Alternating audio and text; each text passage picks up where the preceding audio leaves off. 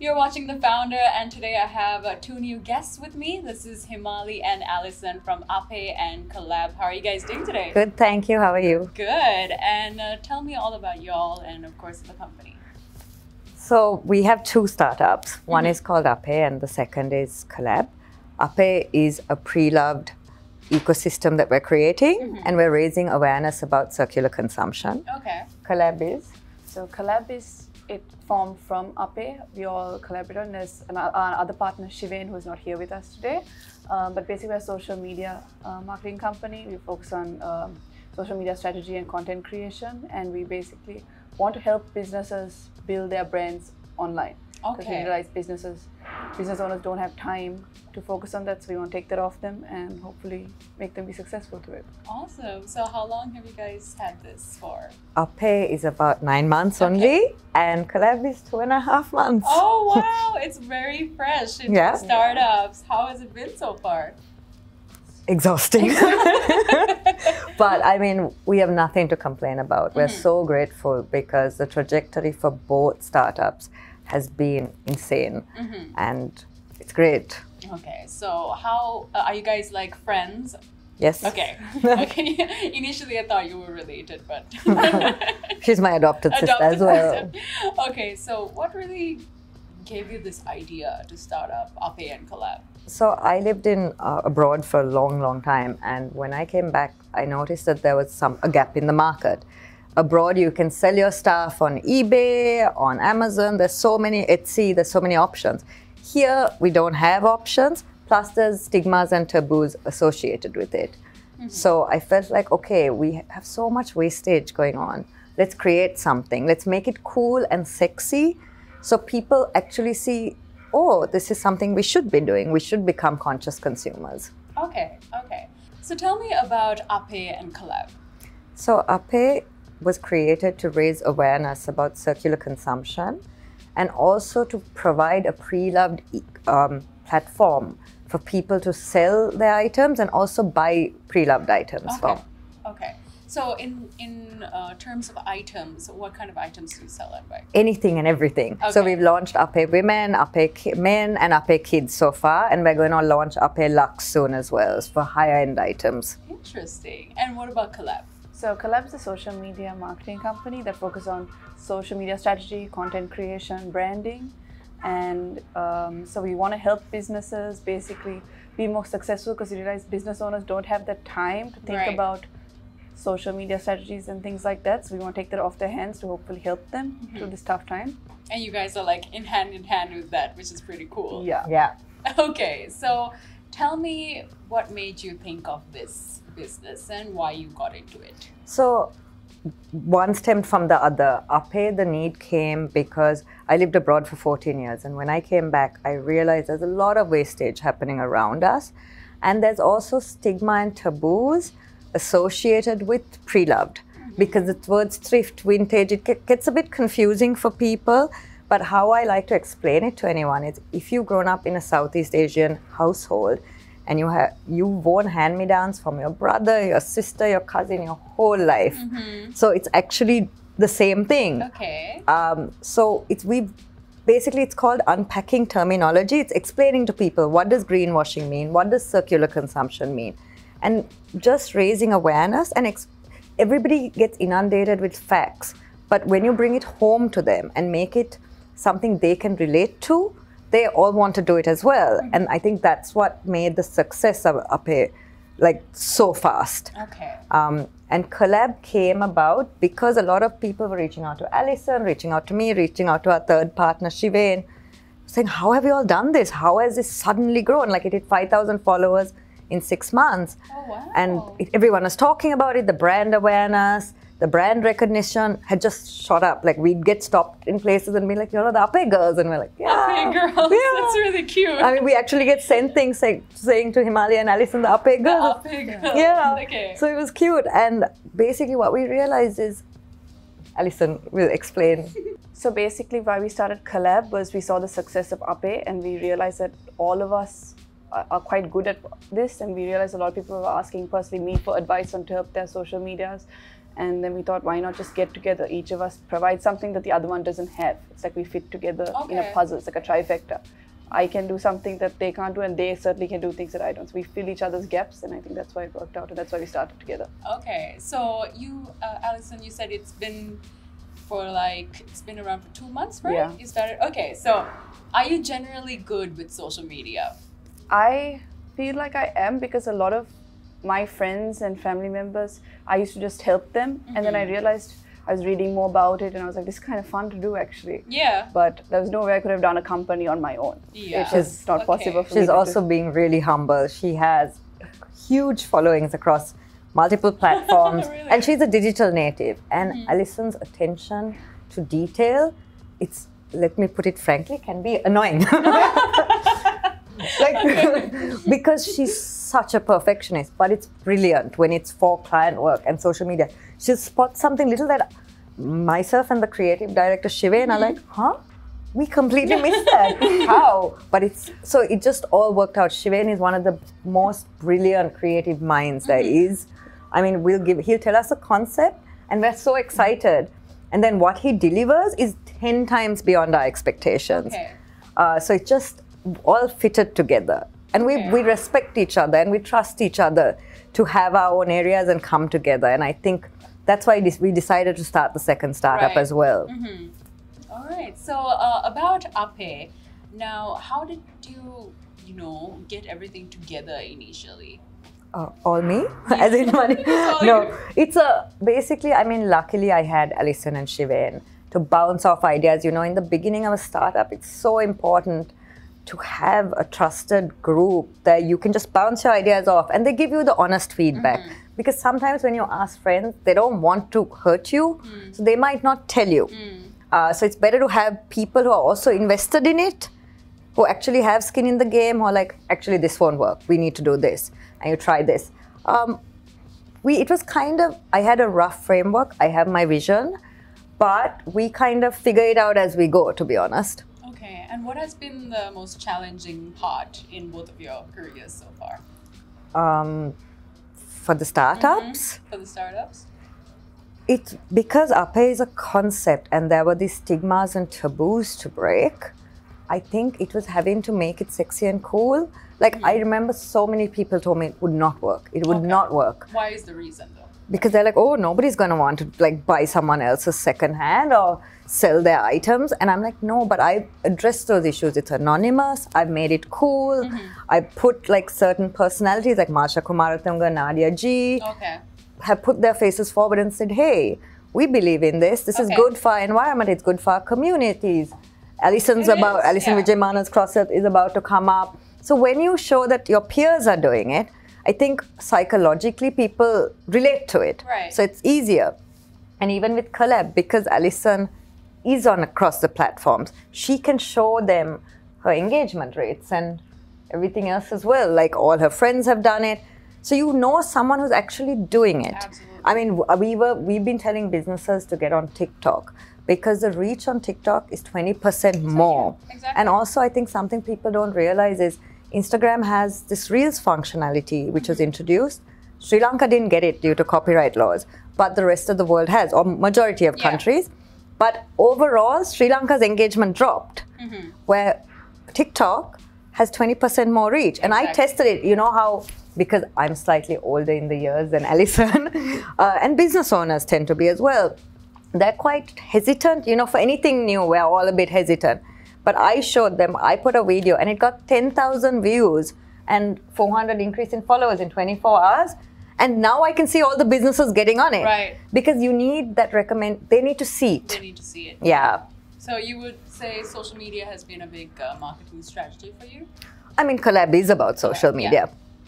I see. Cool.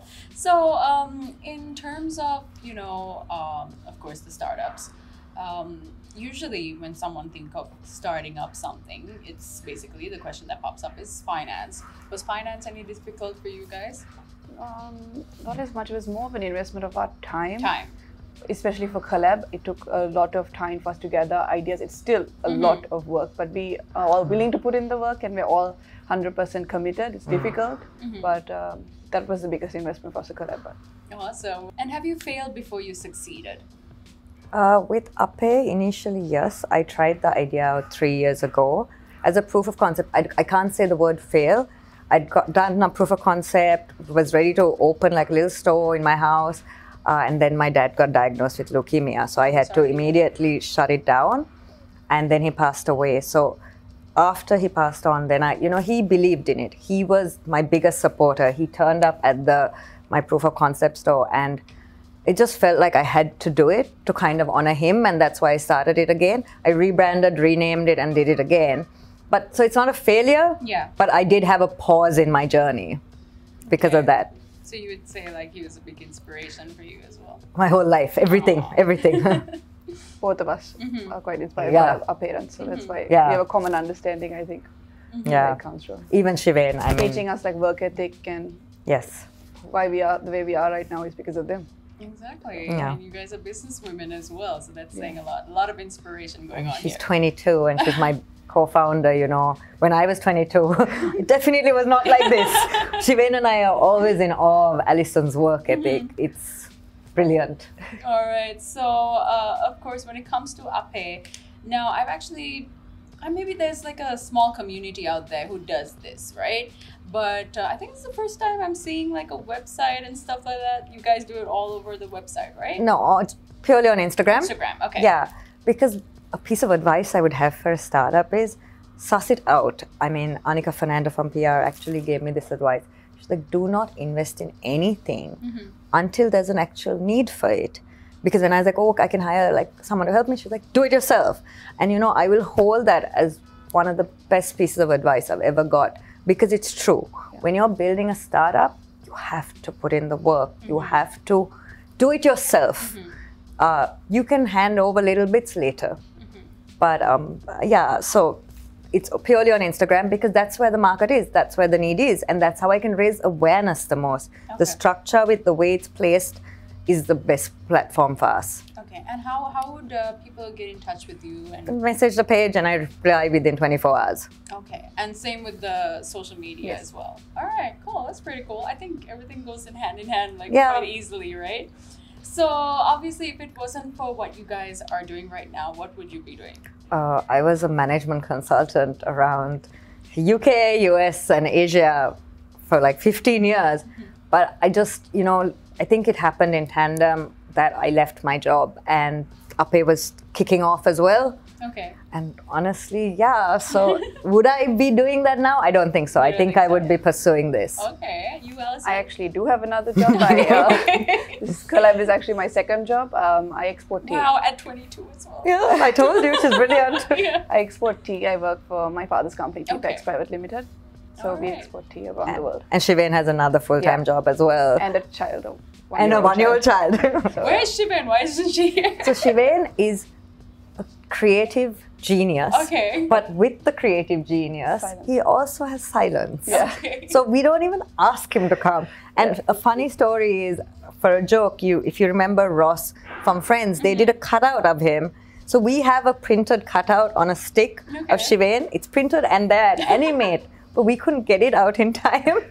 Otherwise, we would have been holding it up on behalf of him. Oh my God. Yeah. Would you say that was the craziest thing you have done in office? So far. Yep. But we also thought it would be funny. Okay. So obviously we are here at this beautiful location called the Colombo Cooperative. They're all about providing modern workspaces and creative spaces for startups and companies of all sizes. They have a question for you and they would like to know what community means to you and how you would build it. Community for us is actually people who truly believe in your brand and your brand values and what your offering is. Because for us, and I mean, we speak about this a lot with Collab and even Ape, I built a community around it, I feel, for, all of us. And if someone believes in it, it's like a person. If you like a person, you automatically support them. You want them to win. So community for us is brand advocates. They go out in the market and do the marketing on your behalf. They're like, this team is great. This place is great. Like, it's beautiful here. So yeah, that's what community means to us. That's true. And, since we are on the founder, I have a question for you. Of course, I ask every guest this. If you ever had the opportunity to sit at dinner with someone you admired internationally or locally, who would it be? I think we have a common person. Okay. It's this guy called Christo, and he's the founder of The Future. Okay. He is amazing. Shivain idolizes him. He's literally the best branding guy in the world. And he has a podcast, a video, vlog, everything. You can look him up. His goal is to do this future, the thing called Future is to educate 1 billion people. Oh, wow. So that they have alternate skills in social media, in digital, all of that. So it's amazing. Okay. Yeah. Yeah. True inspiration. He's pretty young. I think he must be in his early 40s. Okay. So Alison as well. I mean, it would getting to talk to him would really help us Yeah. with collab. So I think that would be the most beneficial thing for us. It would be We have perfect. spoken to him. We have spoken to him over Instagram. Oh, Yeah. Okay. Interesting. So it's almost there. Yeah. So what really drives you guys? What really gets you up in the morning? Alison's phone calls. Alison's okay. Not So like, what drives you to call her? What When we drives have you to work to do. drive her? But I'd say what drives me is, I mean, I'm very inspired by my father's work ethic and what he has built. So I want to be exactly like him. And he always tells me, you'll be better than me. So that's what drives me. And different people inspire me. Like Shivain inspires me, Himali's work ethic inspires me. So I want to be like that. So that's what gets me up in the morning and says, it's tough. Every day we have so much work. We're in the middle of the night, we're doing work. But at the end of the day, it's worth it for us, for me at least. I think for me, it's because I have a nephew and a niece in the world. And I kind of want to leave something that they can go, hey, my aunt did that. Ape. Yeah, Ape. And oh God, no. But maybe, and collab. It's just, I want to show them that it's, you can get out there and be creative. And so I have a niece and nephew in the world, Raiden and Thea, and I kind of want to obviously leave a legacy for them, but also show them that you can step into your own power. You can use creativity to bring new things into life and really add value. Because Ape is something I truly believe in that adds value. It's making people be conscious consumers. Exactly. Collab is actually making businesses look at their brands as people. So for me, it's to inspire them someday and for them. Okay. So about Ape and, it being very eco-friendly, what does that mean to you? So normally we buy something, we wear it, we keep it in our cupboard, and then we forget about it. What people don't understand is, I'll give you some stats. 7 billion new items are purchased annually. Consumption has gone up by 200% in the last 2 decades. A fast fashion item is only made to last 7 washes. No. So can you imagine the amount of items that are being wasted? So for me, it's just about, okay, buy a quality item, use it for 4 or 5 years. If it's still good, pass it on to someone else. Keep it in use as long as possible. And that can apply to anything, right? When you upgrade your TV, when you upgrade your speakers, even like your furniture, piece of art, when you redecorate, pass it on to someone else. Don't throw it away. Yeah. You remind me of Tiffany Haddish. So she had this dress that she wore for the Grammys, and they had bought it on behalf of her, and it was a really expensive white dress. Yeah. And then they said, okay, you can't wear it again because you worn it once before and people have taken pictures and stuff. And she was like, nope, I'm going to wear it 8 times if I have to because it was expensive. And she did. She wore it multiple times after. It's a good example. No, and I think a bigger problem has happened is now people's lives are on social media, right? Yeah. You wear it once and then... Done, yeah. I mean, I can't be seeing that again. Exactly. Yeah. So now I'm like, okay, this is the solution to that problem. Pass it on. You make money for it. Yeah. So then you can go and buy something new. Or you can what we do with Ape is we actually, and that's important. There's an abandoned home for 24 kids between the ages of 6 to 18 that Alison's family runs called Amitsu. Okay. So a percentage of every sale goes to them. That's amazing. So it's like, okay, you can shop, but you're helping someone else as well. Oh, that's amazing. Yeah. Good job, guys. All right. So what would you say is your definition of success? Honestly, keeping Alison and Shivain happy and engaged and making our clients happy, really adding value to them. Even an Ape customer, I really want them to be thrilled with their purchase. And then they become repeat customers. They become supporters. I think for us, we really want to help other people. That's why we started Collab especially. And Ape, I wanted to help Colombo look at things differently. So, supposing, I have a dress and I want to sell it. So anyone can get on it, right? Yeah, I mean, there's a bit of a process, and whenever someone contacts me, I tell them the process, because I also curate the items. I have to check them. I have to make sure. One, I'm always very honest to the people who want to sell.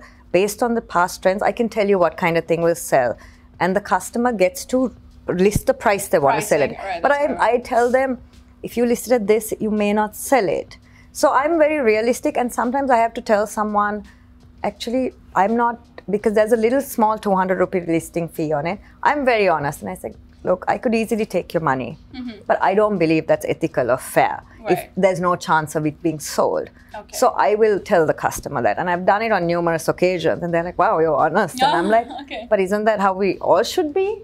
I mean, collab, we have clients, we actually tell them, we're not the best fit for you. Right. We've done it quite I mean, in the 2 months, we've done it about 4 or 5 times now.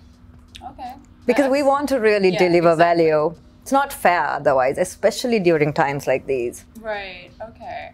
So now there's quite a lot of people watching and, you know, probably looking up to you after seeing your story or hearing your story. Is there any kind of advice you can give anyone out there, new startups out there, since you yourself are startups? I think one main thing, co-founders is a great idea. Honestly, I was going to say that. I would not be able to do this without Alison and Wijemanne. You have other people to help you. You know, there are days anyone will feel sick, even hungover sometimes.